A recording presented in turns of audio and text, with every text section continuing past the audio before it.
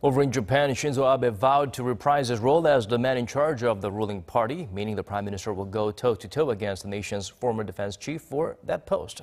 According to our Kim Hyo-sun, this isn't the first time the two are facing off. Japanese Prime Minister Shinzo Abe confirmed Sunday that he'll seek re-election as leader of the ruling Liberal Democratic Party in September. It sets the stage for a two-way race against Japan's former Defense Minister Shigeru Ishiba, who announced his intention to run earlier this month. Ishiba has promised to engage in fair and honest politics. As the leader of the ruling party becomes the de facto prime minister of the country, if Abe wins, it will be his third term as the leader of the LDP, and he'll be on track to become Japan's longest-serving prime minister.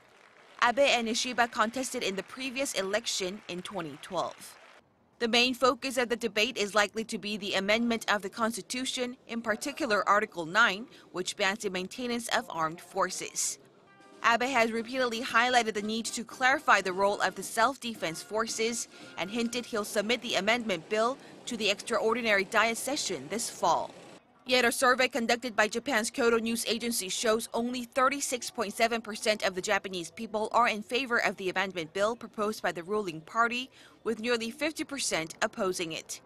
The poll also shows some 36% said they support Abe as the leader of the LDP, while 31% support Ishiba. With the official campaigning scheduled to kick off on September 7th, it remains to be seen whether Abe can secure a third consecutive term as the leader of Japan's ruling party. Kim Hyo-sun, Arirang News.